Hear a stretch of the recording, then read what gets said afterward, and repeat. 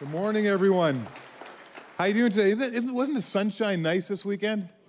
Oh, man, thank you, Lord, for sunshine. It was so good just to get out in the sun, and we had a fire down by the river and just sit there. It's so nice. All right, we got a couple more days of it, and then we'll back to normal, rain. Okay, but that's okay. You'll taste it. It's all good. Hey, if you got your Bibles, turn to Ephesians chapter 5. Ephesians chapter 5. We're going to be going there in a few minutes. You can get your thumb in that passage of Scripture. I want to talk to you today about the baptism or the filling of the Holy Spirit. We are in a series on the Holy Spirit. We've been learning about the Holy Spirit. We're understanding His role and what He does. Now, before you tune me out, just bear with me for a moment. I want us to see that the baptism or the filling of the Holy Spirit is one of the greatest gifts that Jesus has given to His children. I'm telling you, it's one of the greatest gifts that Jesus has given to His children, but it's also one of the greatest gifts that a lot of His children reject, ignore, resist, push back on. And it's rejected for all kinds of reasons. We'll get into it in a moment, what it is, but people, and we've talked about people don't understand it. People get a little freaked out about Holy Spirit talk. People have a wrong view of God. People fear this gift. People are comfortable where they're at. That's really where I'm just comfortable where I'm at, but they don't want more change. They don't want to change. Thank you, Jesus. Thank you for saving me. I'm okay with that. Don't take me any further. I don't need anything else. And that's kind of what we do. Some people don't have a clue what it is, the baptism of the Holy Spirit, or still learning about the Holy Spirit. So there's lots of different reasons why people resist and reject the gift or the filling and the baptism of the Holy Spirit. So I want to today is bring some clarity and understanding to this experience that the Holy Spirit longs to give to every Christian who would be open and ask Him for it. So let me read a passage of Scripture before we go to Ephesians. It's going to be up here. Let me read this to you, read with you. It says in Acts chapter 1, again, where the early church is being birthed. This is when the Holy Spirit comes on the scene. We've been talking about this the last few weeks. Once when He was eating with them, this is Jesus, He commanded them, do not leave Jerusalem until the Father sends you the gift He promised, as I told you before. John baptized with water, John the Baptist, Jesus' cousin, but in just a few days you will be baptized with the Holy Spirit. So when the apostles were with Jesus, they kept asking Him, Lord, has the time come for you to free Israel and restore our kingdom? And so they're kind of asking, okay, God, you're about to do something. Jesus, you're about to do something. You're sending someone. Is this the time where you're going to deliver us from Roman occupation? We'll finally have, our land back, our power back, our identity back, and that's what they think is going to happen. They're still kind of a little confused about what Jesus is talking about. And Jesus replied, that's going to happen. The Father alone has the authority to set those dates and times, and they're not free to know. In other words, that's going to happen one day. One day I'm going to come back. I'm going to set everything right. Don't worry about that. But in the meantime, you will receive power when the Holy Spirit comes upon you, and you will be my witnesses, telling people about me everywhere in Jerusalem, throughout Judea, in Samaria, and to the ends of the earth. So let's begin by looking at 3 baptisms that God has for every person who chooses to follow Jesus as their Lord and Savior. Now, I'm going to walk through these 3 baptisms and get you some clarity on this. The first baptism, all Christians experience. The second 2, you may never experience. You only experience them if you choose to respond. So all Christians can experience all 3 baptisms, but all Christians only for sure experience the first one. Let me explain for a moment. Here's the first one. The Holy Spirit baptizes us into Christ. This is salvation. This is when you come to know Jesus as your Lord and Savior. The Holy Spirit pursues you. He convicts you of your sin. You have that come to Jesus moment, so to speak, in your life. If you're a follower of Jesus, you realize there's a time in your life or a season in your life that you turned yourself over to Him. You surrendered yourself. You repented of your sin. You received His forgiveness. God does this work in your life, and the Holy Spirit baptizes you into Christ. You come into the family of God. God adopts you into His family. This is the first baptism that every Christian experiences, and this is the most important experience. And if you don't have the other 2 that I'm going to talk about in a moment, listen, this one is enough in one sense. Like this is, if you have experienced salvation, the Holy Spirit, Jesus working in your life, and doing this incredible work that the Holy Spirit baptizes you into Christ, listen, you are going to heaven. Your eternity is secure with Christ. This is good news. This is the most important baptism of all. And so this is the first one. The second one is this. So the Holy Spirit baptizes us into Christ. Then at some point, another believer baptizes us into water. This is what we call water baptism. And this is that baptism, and this is a separation part. So we've got salvation, then we have separation. And this is where we come and go, okay, this is what Jesus did for me. He saved me. That's what we just talked about. And now, then Jesus comes along and says, once you have received me, I want you to be baptized. I want you to follow my command and be baptized in water. And this symbolizes that you're willing to separate yourself. You're willing to go public with your allegiance to Jesus Christ, and you're going to symbolically demonstrate in front of a group of people, whether we do it here, we do it in pools, we do it in lakes, we do it everywhere, but you're going to go, and it's symbolic, you're going under the water, representing your old life, what you used to be, and you're coming up in the new life, and you're saying to people, this is what Jesus has done in my life. This is what the Holy Spirit's done. He's washed me clean. He's taken me from what I used to be, and he's made me a brand new person. This is what God does. And usually another person, and originally it was the disciples did this, and then as the church grew, people did it, and you see it of our church here. You have maybe a small group leader or a good friend or a pastor or someone who's been influential in their life spiritually, gets that joy of baptizing them and supporting them as they go public in front of their church community, saying, hey, hold me accountable to my life, live for Jesus. I know I'm not going to be perfect, but I want you to encourage me, come alongside me. And that's what we do. And so it's this public profession that we separate ourselves from the world, and we say, I am a child of God, and I'm bought by the blood of Jesus. He has saved me, and my old life is no longer controls me, but it's my new life in Christ. It's a powerful moment. And listen, if you haven't been baptized, our next baptism is April 14th. Sign up for it. Connect with the office. Go online. We'd love to celebrate that day with you. So the Holy Spirit baptizes us into Christ. Another believer baptizes us into water. And this is the third baptism that a Christian can experience. Jesus baptizes us in the Holy Spirit. This is the supernatural power, the supernatural work of the Holy Spirit in our life. Now, for some of you, maybe your blood pressure is rising a little bit because of your background. You're like, okay, Sean, don't get all weird on me, okay? Like this is kind of, like, I get the salvation thing. I'm even okay with the water baptism stuff. But let's not get fanatical about this whole Jesus thing, okay? Let's just relax. No, listen. God has, through his Holy Spirit, incredible experiences for you. And he wants to give you, and we've made this series about calling it making room in our lives for the Holy Spirit to work in us and through us. And listen, the reason so many people push back or ignore this experience called the baptism of the Holy Spirit or the filling of the Holy Spirit is because of all the bad press and packaging it has received over the years. And maybe you've seen a lousy package, so to speak. Something good can be packaged badly, and we'll reject it, won't we? It can be something good, but it's packaged badly. The package can look or sound confusing, and so what we'll do, even though it's a good thing inside that package, we'll ignore it. I came across a few packaging that maybe to give you an example. How about this one? This is not a good packaging. They put the handle right in the baby's mouth. But Pampers are good, diapers are good. They're a good thing, but you're kind of, whoa, that's crazy. What about this one? This is an interesting one. Tastes like grandma, homemade jam, black raspberry. Okay, someone wasn't thinking, I like raspberry jam, that's good, but the packaging is not done very effectively. And then there's one more I came across, this one here, my dog. The right message, lousy packaging, okay? And so this is what happens, right? So let me quickly show you how the Holy Spirit operates in our lives, how the baptism of the Holy Spirit happens in our lives. You can get rid of the cat picture now, that'd be good. So we don't need Satan looking over my shoulder, okay? And all right, all the cat people, send your emails to dean@mainstreetchurch.ca. Okay, so let me quickly show you how the Holy Spirit operates in our lives, okay? Let me show you how it operates in our lives, how the baptism of the Holy Spirit happens, and then show you how to live your life continually being filled with the Holy Spirit. And it starts at salvation. It starts at that first baptism when we were baptized into Christ through salvation. When a person receives Christ, they also, at that moment, when you receive Christ, you also receive the Holy Spirit. And there are three key propositions that are used to describe our relationship with the Holy Spirit. Look in John chapter 14 here. Jesus is teaching again, and he says this. It starts here, by the way. If you want to experience Holy Spirit in your life, do what Jesus says here in the first part of this verse. If you love me, obey my commandments. If you want to experience the power and the presence of the Holy Spirit in your life in ways you never thought possible, obey Jesus.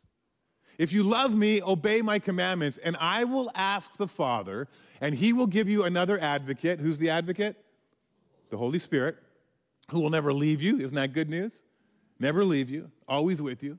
He is the Holy Spirit who leads into all truth. How many of us we need truth more than ever in this world, don't we? We need to know the truth, and he says he'll lead us into all truth. The world cannot receive him because it isn't looking for him and doesn't recognize him. So the world's like they're doing their own thing until they are convicted of their sin, until they respond to the ministry and the wooing of the Holy Spirit in their life. They're never going to really know. But the Holy Spirit in his love, he pursues us, and many of us have experienced that. We've responded to that. But listen, he says this, but you, those of us who know Jesus, you know him because he lives with you now, and later will be in you. He lives with you now, and later will be in you. And so we see this work of the Holy Spirit. Now note that Jesus said the Holy Spirit was dwelling with or alongside his disciples. The Greek preposition here is this Greek word para, P-A-R-A. And however, later the Holy Spirit would be more than with the disciples. The Holy Spirit would be in the disciples. The preposition there in the Greek is en, E-N, and we know it as in. So later, once Jesus has risen from the dead, he appears to his disciples. And at one point, it says that he breathed on them and said, receive the Holy Spirit. John chapter 20, you can read about this. And this is when the disciples went from para, the Holy Spirit with them, to en, the Holy Spirit in them. And these two prepositions characterize, listen, your experience and my experience when we come to know Jesus. Prior to our conversion, it was the Holy Spirit who came alongside us, kind of with us, began to convict us, began to lead us, began to show us who he is, awaken us spiritually. He was with us and revealed to us Jesus as the one who could take away our sin, who convinced us to accept Jesus as our Savior and our Lord. And once we accepted Jesus as our Savior, the Holy Spirit moved from being with us to being in us. He comes in and resides in our life. We went from para to en. And at this point, the Holy Spirit now is indwelling you.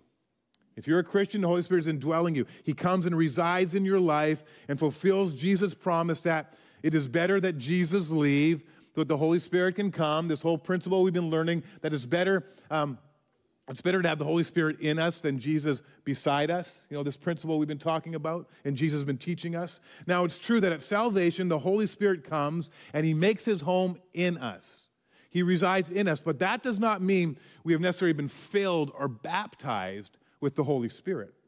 In Acts chapter 1, verse 8, Jesus says, you shall receive power to be my witnesses. You shall receive power when the Holy Spirit comes upon you, Acts 1 says. And this is the third Greek preposition. It's this Greek word epi, E-P-I. And the Spirit comes upon you, or the Spirit comes over you. So there is a progression of the Holy Spirit's work in our life. There's this work that he does. It's this kind of progression as he moves in our life. He begins with us, then he comes in us, and then he is upon us or over us. It's powerful work. And the epi empowers the believer for service, this upon us. Now, when the Holy Spirit comes upon us and fills us, it's an outflowing of the Spirit's power in our life. There's that supernatural power that we talked about. So let me put it this way, just help you understand it. It's one thing to have the Holy Spirit with you, para, another thing to have the Spirit in you, but something even more to have the Holy Spirit upon you. And the Holy Spirit wants to do this in your life. Let me explain it this way. You're wondering what my magic trick here is. Let me pull this off here. I've got some milk. Now this is you. This is me, okay? And we're just walking along life, and we're experiencing things. The chocolate syrup, this is the Holy Spirit. Okay? Represents him. And what happens is that you're doing life, and the Holy Spirit begins to work in your life. He's with you. He begins to convict you of your sin. You're doing stuff. Man, I shouldn't be doing this. Something's starting to happen, and he's starting to awaken you spiritually. Maybe people are witnessing to you. You have friends and family who are praying for you, and things are happening in your life, and the Holy Spirit is beginning to to call you to himself and point you towards Jesus, and you start having questions, and you're coming to church or whatever it may be, and all of a sudden you begin to understand that you have a need for a Savior. You realize that your sin separates you from God, and there's a way, the only way to have relationship with God is to receive the forgiveness and the grace of God through Jesus Christ. And so one day, either it's a prayer you prayed, or it's just a season of your life where you begin to submit yourself to the lordship of Jesus Christ. And in that moment, so the Holy Spirit is with you, but when you make that decision, then he is in you. And so the Holy Spirit, he goes in you. He's in you. Yeah, he is filling you up. There it is. The Holy Spirit is in you. And so that's awesome. The Holy Spirit's in you. You're a Christian now. You've come to know Jesus as your Lord and Savior. The Holy Spirit is indwelling your life. He's in there. He's doing stuff in your life, and it's a beautiful thing. Now, this is where most Christians end up living their life. And it's not bad. You're saved. You're going to go to heaven. God is in you. The Holy Spirit's dwelling in you. It's doing some work in your life. But it's kind of where, but you and I, we don't really see a difference, do we?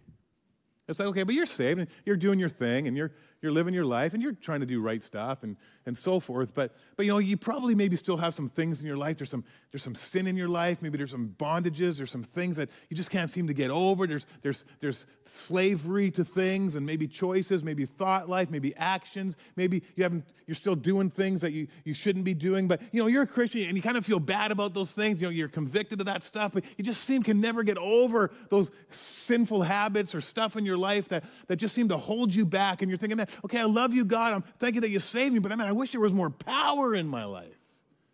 I wish there was more work that would show that you're actually doing a work that's leading me to live in supernatural power. And this is where the epi-power, this is what we're talking about, that something even more to have the Holy Spirit upon you. Oh, he's in you. But what would it look like for him to have you upon you? And the Holy Spirit comes upon you in power, and then something happens, doesn't it? Things change, and things look different, and things start to change color. Can you see it from that perspective? I can see it here. But it is good. It's changing. It's going there now. We've got like some chocolate milk now, don't we? And what happens now, the Holy Spirit comes upon you. And now I can see that's chocolate milk. Something's different. It's not, something's changed. Something's been added to that. Something looks different. And this is what the Holy Spirit wants to do, because a lot of Christians, we live our lives and no one ever knows that we are filled with this supernatural power that the Holy Spirit wants to overflow in your life. So when others see you, they see something different. They actually know that you've been changed by the Holy Spirit. Another way to illustrate it would be maybe a different way to help you understand. It'd be like your furnace at home. You have a furnace at home, and you go down there, and winter comes, and there's a little pilot light in that furnace, right? You can see that little pilot light. It's just a little flicker, like a candle. And you know what? This is the Holy Spirit in you. You're like that furnace. The Holy Spirit. You come to know Christian. You become a Christian. The Holy Spirit's in you. You got that little pilot light. Poof, there it is. There he is. The Holy Spirit. He's in your life. He saved you. You're saved. You're bought by the blood of Jesus. You're going to go to heaven. It's a beautiful thing. But then you know what? There's not much impact from that furnace with just a pilot light. And it's getting cold outside, and your house is getting a little chilly, and so what do? You turn up the thermostat. And what happens, that little pilot light lights those cylinders, and then what happens? You walk around your house, and you go to those little vents, and you can feel the heat. Things start warming up. There's a difference. Now it's impacting, that furnace now is having an impact on your entire home. And this is what the Holy Spirit wants to do in your life. He doesn't want just kind of, he's thankful. He wants to save you. It's great that you got the Holy Spirit in you, but he wants to fire up his power, his supernatural power in your life so that you can live in such a way that the heat of the Holy Spirit, the power of the Holy Spirit is making a difference in the world that you live and in the life that you're living. This is the beauty of it. So how does that work? How do we experience the baptism of the Holy Spirit and then live our lives continuing to be filled with his power, continue being filled with his presence? Well, Paul's going to give us some instructions. Paul later on now begins to teach on what Jesus was teaching about the Holy Spirit, which, by the way, he taught about the Holy Spirit. We're coming up to Easter. This is what he chose to make sure they understood and were prepared for, the power of the Holy Spirit as he went to the cross and as he rose from the dead. And then later Paul would pick up the message, and the church was birthed, and the Holy Spirit would empower them to have an impact And this is what Paul says. He's going to give some more teaching on the Holy Spirit. He says, so be careful how you live. Good advice. Don't live like fools, but like those who are wise. Make the most of every opportunity in these evil days. Don't act thoughtlessly, but understand what the Lord wants you to do. We'll pick this apart in a moment. Don't be drunk with wine, because that will ruin your life. Isn't that true? We have people, Dean just talked to, we have people in this room who would stand up right now and say, yes, that ruined my life. That ruined my life. Instead, be filled with the Holy Spirit, singing psalms and hymns and spiritual songs among yourselves and making music to the Lord in your hearts, and give thanks for everything to God the Father in the name of our Lord Jesus Christ. So in this passage, we are commanded to be filled with the Holy Spirit. This is one of my favorite commands in all of Scripture, by the way. I love this command. Because here's the deal. You know it. By nature, we don't like commands, do we? You don't like commands. I don't like them. No one likes to be told what to do. But this command in Scripture is different. This command is one that I think is pretty easy to obey, and we'll see why in a moment. Now, it's probably hard to think about what we just read as a command, because when you think of commands, you probably think of things like the 10 Commandments or a list of rules. When it comes to commands, we tend to think of things we're not supposed to do, right? We shouldn't lie or steal or envy or, those kind of things. Commands are often understood as things we should not be doing. And so Paul comes along and he tells us that we are commanded to be filled with the Holy Spirit, and it just feels like something we should do, doesn't it? I don't know about you. Be filled with the Holy Spirit. I don't go, ugh. I go, that just sounds good. That just sounds like something that's really going to be good for me. I know some of you are going, that doesn't sound like that to me, Sean, because your background and your confusion and your experiences and it just sounds scary and weird maybe to some of you. But can I just ask you, just open up your heart, because remember, God always gives us good things. He is good and kind. His gifts are beautiful and powerful. He never gives you anything that will hurt you or mess you up. He gives good gifts. And so we have this great gift that we're commanded to be filled with, the Holy Spirit. Yet many people do not live their lives being filled with the Spirit of God.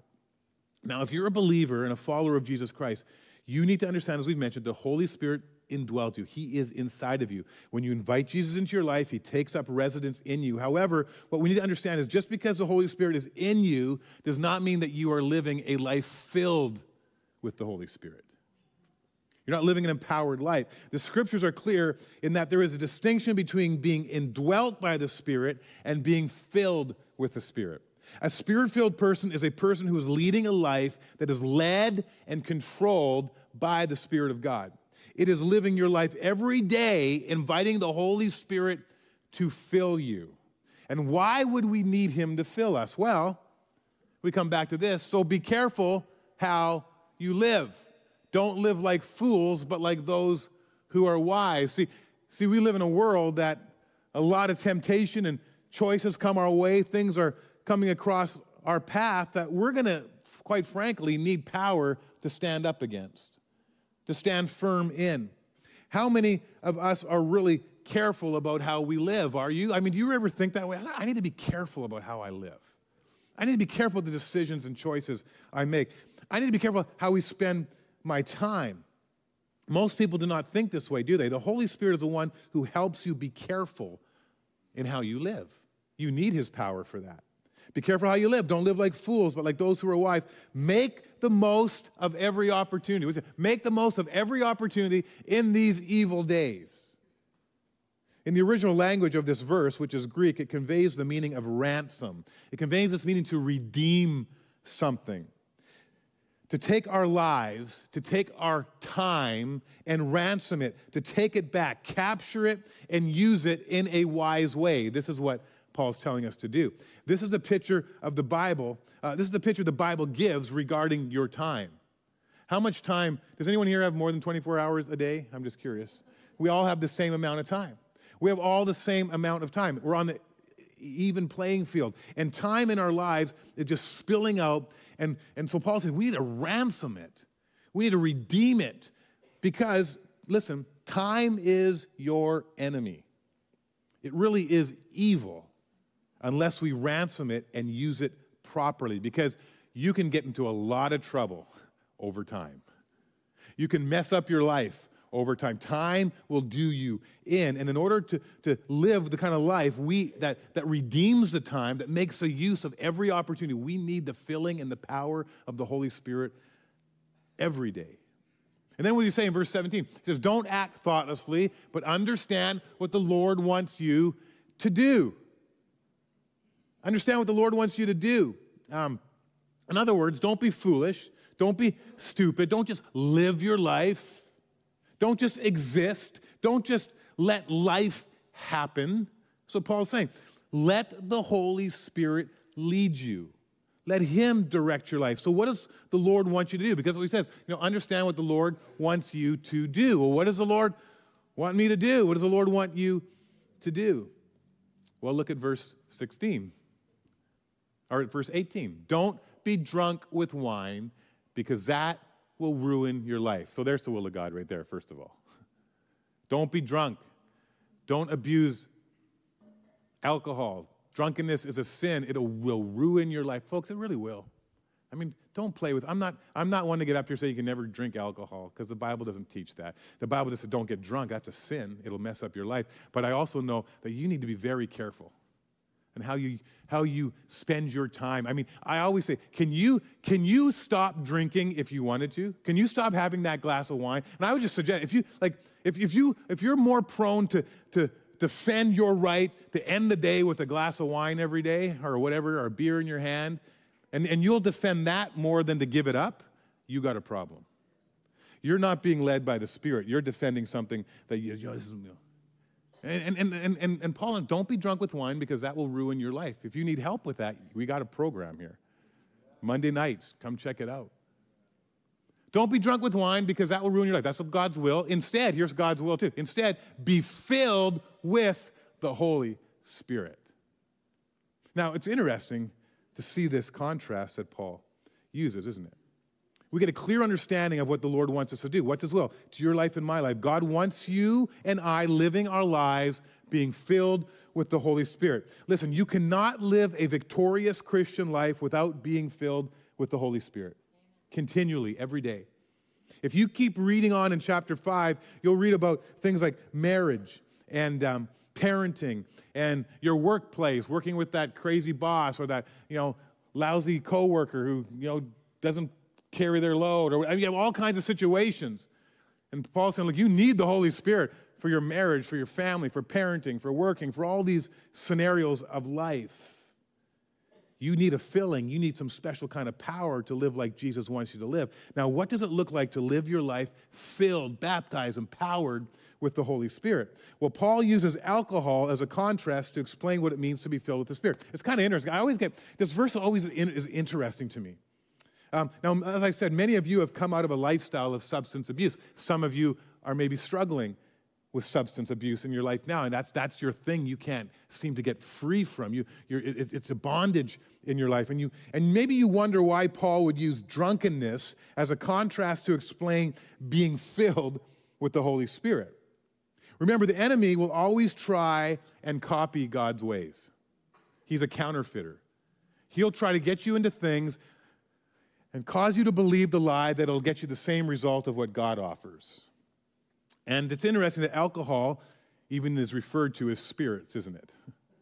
I mean, it's interesting what happens here. The devil will make things look good and then distort it all, so you end up getting burned, getting messed up. So Paul takes a negative outcome, even a sinful outcome, drunkenness, to illustrate a positive outcome that he wants to contrast the bad with the good. There's similarities, but look where this gets you and look where this gets you, as we're going to see in a moment. So he uses alcohol and drunkenness to teach us about the filling of the Holy Spirit. Figure that. Interesting, isn't it? Now, listen, when you are drunk, the alcohol in you is calling the shots, isn't it? When a person is drunk, the alcohol that's in them is calling the shots. No one gets drunk by looking at a bottle or smelling a bottle. That's not how it works. They must consume the bottle, and the more they drink, the more drunk they will get. That's how it works, in case you didn't know. And to be drunk means you have been taken over by a substance, and it's impacting your reflexes, it's impacting your balance, it's impacting your speech. That's what it does, right? It impacts your thoughts. Every inch of you is impacted by the alcohol that is in you. This is what happens. Listen, this is the idea of what the Holy Spirit does in our lives, that we are soaked and saturated with Him, and He is the one that's in control. That He would impact your speech, that He would impact your actions, that He would impact your thoughts, every part of our lives, that He would make you alive to the work of the Holy Spirit. Now, wouldn't it be interesting if I was up here and I pulled out maybe a six-pack or a bottle of wine, and I said, hey guys, I'm thirsty, I'm going to keep teaching you, but I'm going to just have a sip. And I just keep sipping and drinking while I'm teaching. Imagine that. Don't imagine that, okay? Don't. But things could get a little crazy, couldn't they? Things could get a little weird. And I'm just sipping away, and I can take swigs of this until the whole bottle is empty. Now, people become very different when they're under the influence of alcohol, don't they? I mean, you've seen it. Maybe you've experienced it. A drunk person is not the same person they are when they are sober. They're different. They act differently. They talk differently. I mean, think about it. When a person is drunk, there's an immediate transformation in that person's life.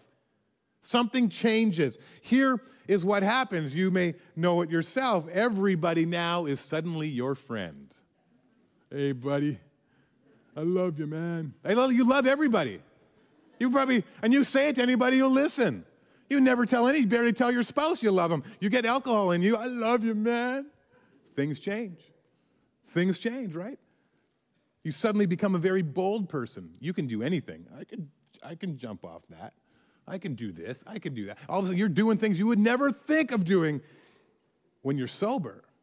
Nothing scares you anymore. You can do anything. You have no problem moving out of your comfort zone and stepping right into the comfort zones of other people, don't you? How you doing, man? Good to see you, right? I mean, you would never do that otherwise. I mean, you'll hug people. Things change. And here's the clincher. A drunk person cannot hide the fact that they're drunk. Some people maybe can to a certain degree, but overall, if you're really drunk, you know that person is drunk. There's a lot of similarities to what the Spirit does in your life and what alcohol does, but one for good, one for bad. Why do people drink in the first place? Because they're worried, they're stressed, they're whatever it may be. And that's why I drink. When the Spirit fills you, He gives you the peace that passes all understanding. You turn to, Lord, Holy Spirit, I need you to fill me in the midst of my worry and anxiety. And all of a sudden, this peace that has no earthly definition begins to overwhelm your life.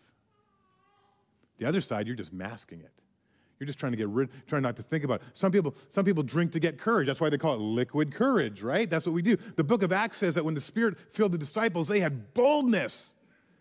They were really to share the hope that was within them, the Christ, their hope.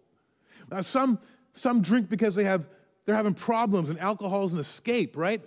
Having trouble in my life, I just want to forget about it, so I'm going to go drink. Romans 5 says that the Spirit sheds abroad God's love in your hearts and assures you that you're a child of God.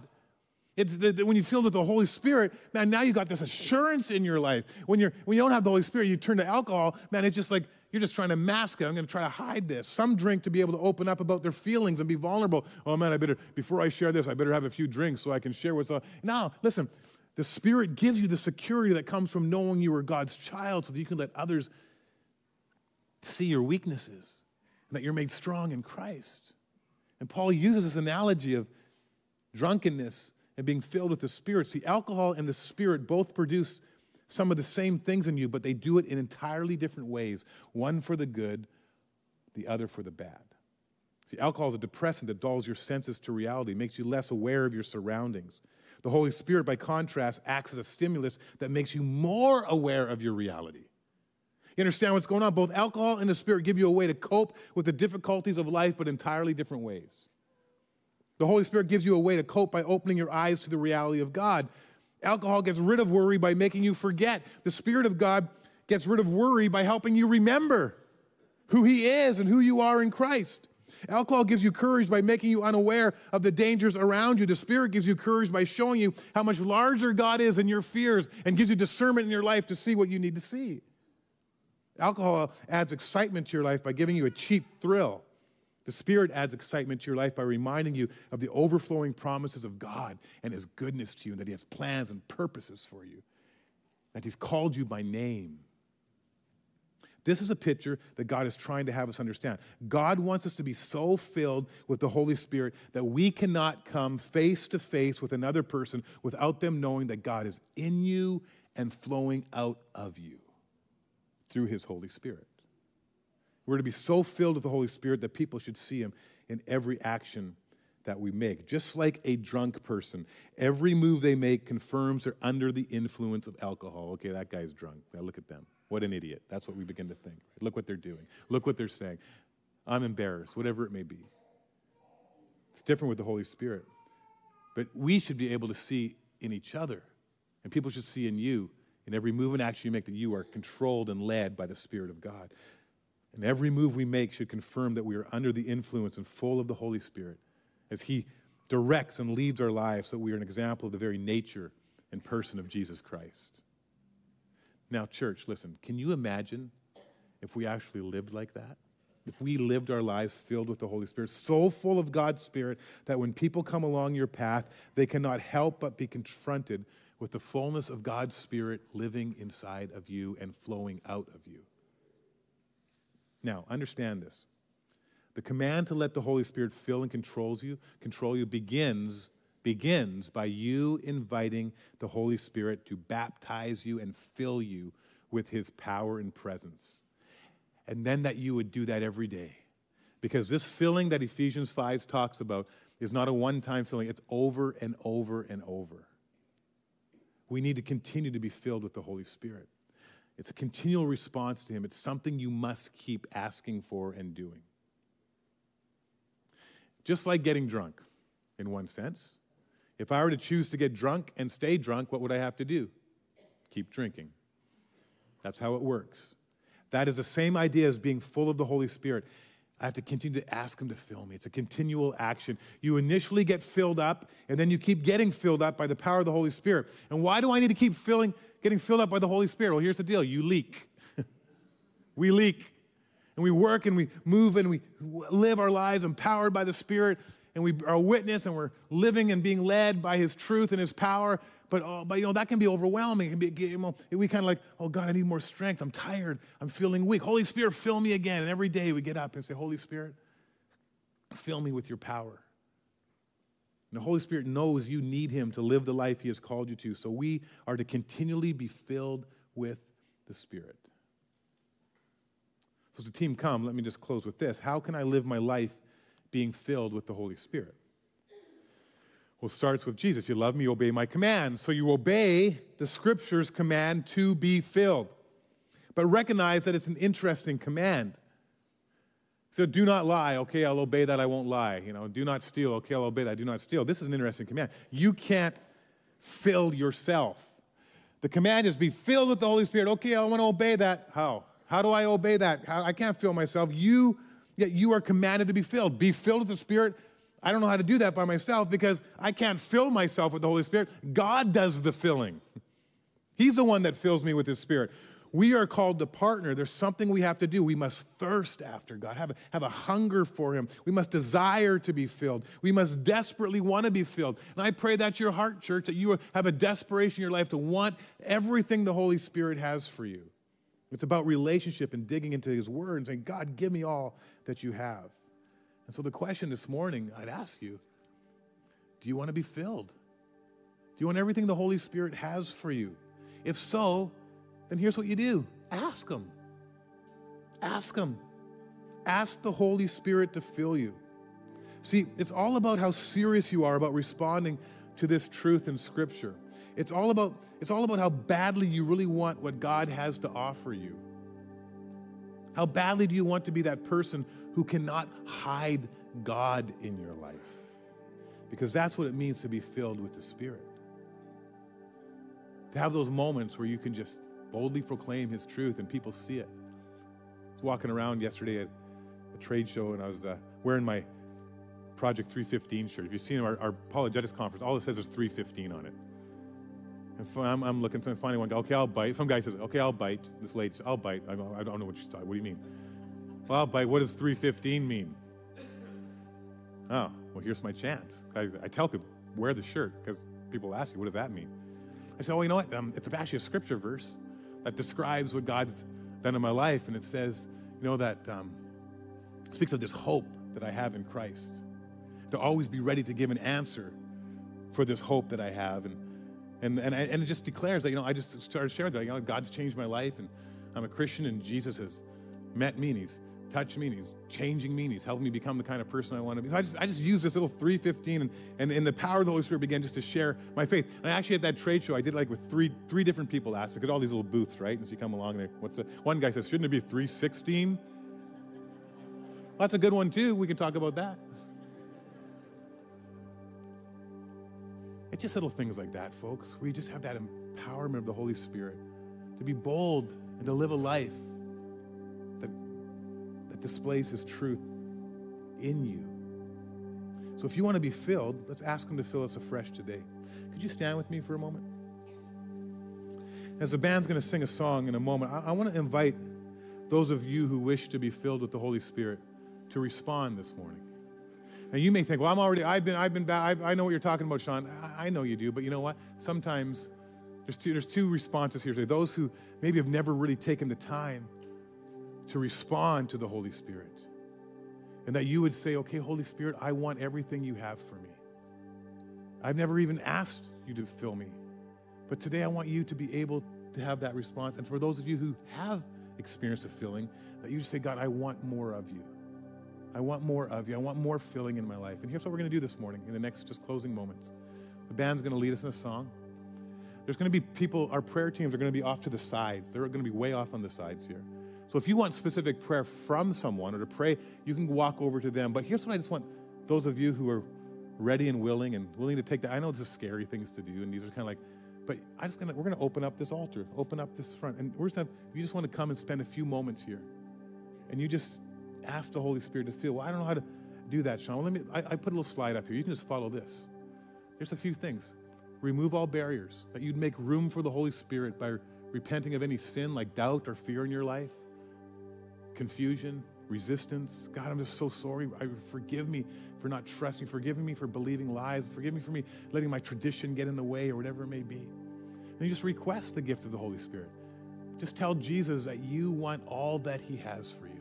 And you just take a moment before him and say, Lord Jesus, I want the filling of your Spirit in my life. I want to experience everything you have for me. Then receive him by faith. It's not like, oh, what happens? No, you just like when you accepted Jesus, you were confident he came into your life. It's the same with this. Lord, fill me. You don't have to, God does move through our emotions, and he might minister to you in different ways, but you can walk away assured that he will answer that prayer, and you'll begin to see the outflow of it in your life as you begin to live in the sensitivity of the leading of the Spirit. And then relate to him daily. You get up tomorrow morning, God, fill me again today. Fill me again today. But maybe right now we could just take a few moments before we dismiss and say, sing a song. Why don't you just fill these altars for a few moments? Because there's something about stepping out of your comfort zone that God meets us in those places. And I know maybe you can't everyone get up here. Maybe you want to just sit at your seat, or you can move around wherever, find a spot. And as they lead us in this song, that's all I'm going to say, and I'll come back and close us in prayer. But let's just take a moment and say, Holy Spirit, I want to be filled and experience all that you have. As they sing, why don't you come?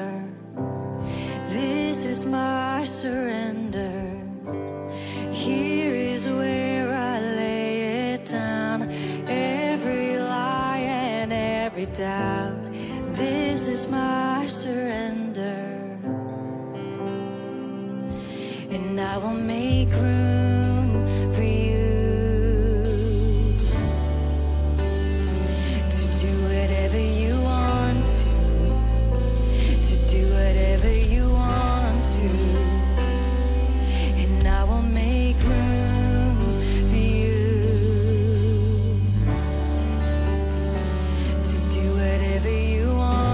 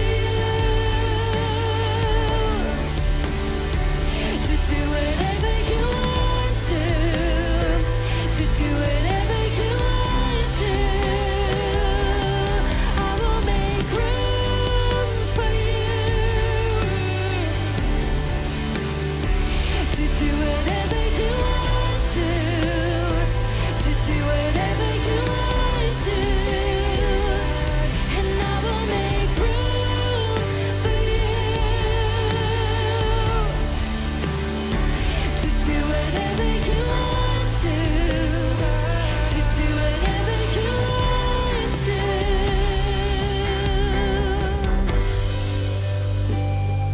Thank you, Jesus. God, that's our prayer this morning, God. Lord, to do whatever you want. God, you'd break down those walls, break down maybe the lies we've believed. And God, that you are longing to fill your church with supernatural power.